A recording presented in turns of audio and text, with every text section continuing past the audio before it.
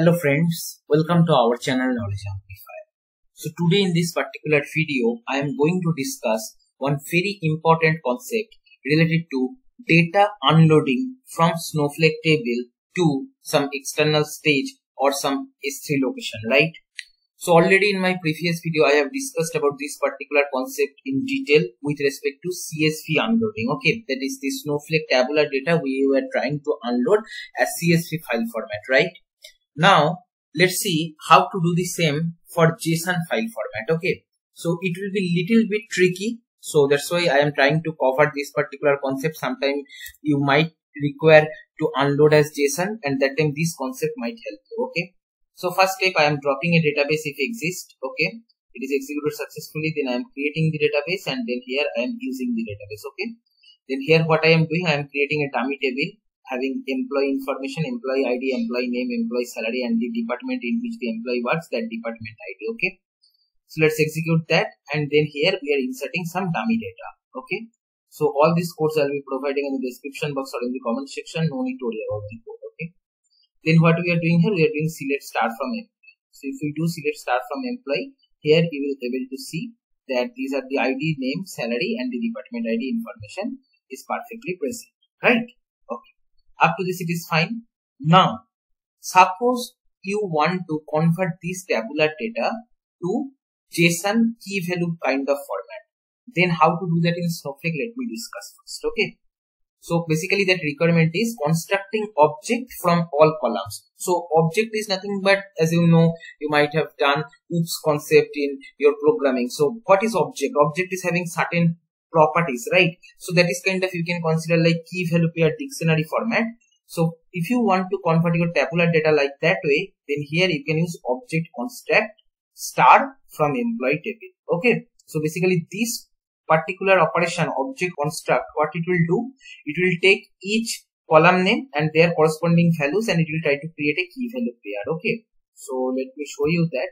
So if I just execute select star comma object construct star from employee, you will be getting this kind of information. Okay, so see, ID, name, salary, and department ID, and here we are getting another column as a result set of object construct. So if I click on that, here you will see the same information, department ID, name, salary is coming as JSON data. Okay, so this is how you can basically convert the tabular data to JSON data object type. Okay, right? I hope up to this it is clear. So this using star, you can basically create object from all columns. But suppose you want to do based on some limited columns, then what you can do, you can define the key and the corresponding value it will be taking. Okay, like here if you consider this particular JSON department ID, okay, how it is coming? It is basically coming from this particular column name. Okay, then here ID, how it is coming? It is coming from the column name also coming from the column name, salary also. So all these keys are nothing but column names. But suppose you want to give some different key name, okay, not which is not equal to the column name. Okay, or maybe suppose you don't want to take all of these columns in the JSON format. Okay, suppose you want only ID, name, and salary, not department ID. In that kind of scenario, you can specify manually. Okay, that is select object construct. Then here you specify the key, and corresponding to that, what is the value? Like unique ID is the key. Okay, then corresponding to that, the value is ID column. Okay, the name of the employee is the key name, and the value will be the name column. Then salary band is the key name, salary is the value column. Okay, so basically using this kind of way, you can first of all, no need to take all the columns. Number two, if you want, you can change the key name, then it will be not taking the same name as of the column name of the table. Okay, so if I execute that, here you will be able to see here name of the employee Joe, salary band 85,000, unique ID 1. So whatever information we inserted for Joe, that is employee ID 1, name is the Joe, and salary band is 85,000, that we have written in this kind of way. Okay, so basically using this kind of syntax, you can specify the key name what you want, and you can limit the number of columns. That is filtering in column level, you can say. Okay, now let's see how to unload the data in external stage. Okay, so create or replace stage. Here we are creating a SnowSimple stage. URL, here we will be creating one S3 bucket in our AWS account. Okay, so here I'll be searching S3, and then here I'll be going and then here what I will do, I will create a bucket. Okay, so bucket name demotestingjson. Okay, and I am creating in USS2 only because my Snowflake account is also in USS2, right? Keeping all other properties as default, we are creating the bucket. Okay, so here we can put the bucket name, then here we need to put the credential, right?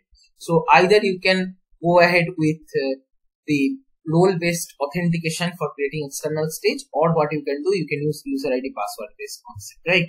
So for this demo purpose, I am using user ID password based authentication, but as you know, it is not that much secure, so I will always suggest to go with IAM based authentication, okay, which I already covered in my previous videos in detail. Okay, so let's copy this AWS key ID and secret key. Okay,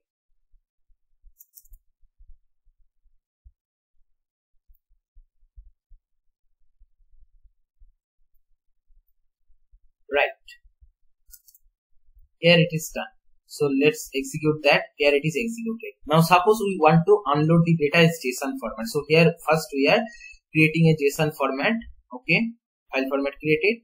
Now here the default syntax we are using to unload the data. Okay, copy into external stage, and this is the name what you want to give, unload JSON testing from select star from employee JSON format. So as per this particular syntax, what we should expect, that employee table will be unloaded as JSON format, because here we are mentioning the file format as JSON. So Snowflake will automatically convert the tabular data to JSON data. Okay, so if I execute that, here you will get error. What it is telling, unsupported feature, unloading of more than one column or non-JSON values. Okay, so in case of JSON, if you want to unload a table, tabular structure as JSON data, you cannot simply use select star. What you have to do, you have to first generate that kind of key value pair, and then only you can use that to unload. Okay, that is basically first you have to use object construct and then convert that key value, the tabular structure to key value kind of notation, and then you can use to unload the data using copy into copy. Okay, so here this is the actual syntax. What we are doing here in the select query, if you see, employee table is tabular data, but we are basically converting to key value pair using object construct star.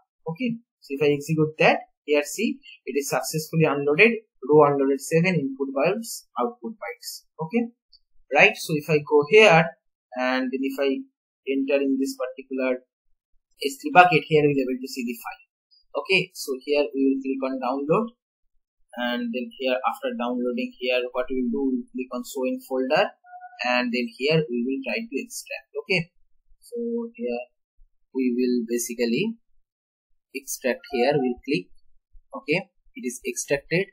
So this is the file just now what we basically extracted. If I click on that, here you will see department ID, name and salary. It is perfectly giving us key value pair, right? So this is how you should be unloading the JSON data, not directly select star kind of way how you do in CSV. Okay, similarly, like I told you, another concept for object construct, that you can, if you want, you can specify the dynamic key and take some specific columns instead of taking all of them. Okay, so you can do. So earlier one we unloaded in this particular location, unload JSON testing, and now we change the name, unload JSON testing and custom. Okay, so now if I execute this one, there basically this is unloaded. So here see row unloaded 7. Okay, now if I go to there, in this particular place, here one custom should be created. Okay, see, unloaded JSON testing custom. So what I will do, I will download this one. Okay, and I will show you also that only the specific columns, whatever we mentioned, that alone is basically uploaded. Okay, so let me click on show folder, and now here I will open this custom. Extract here. Okay, if I open custom, here see, name of the employee, salary band, unique ID is coming, but not the department ID. Okay, and even the key names are changed because we have put in the select query in that way, right? So this is one simple concept which I hope will help you in your business requirement in certain context. If you need to unload the data as JSON format, or if you need to convert the tabular structure to some key value, then remember this particular function, object construct. Okay, very helpful, and you can obviously explore more from the documentation link which I will be sharing in the description box. Okay, this is all for this video. If you find this video helpful, then please like, share and comment. Subscribe our channel if you have not subscribed till now. And don't forget to press the bell icon to get the notification of our latest videos. Thank you.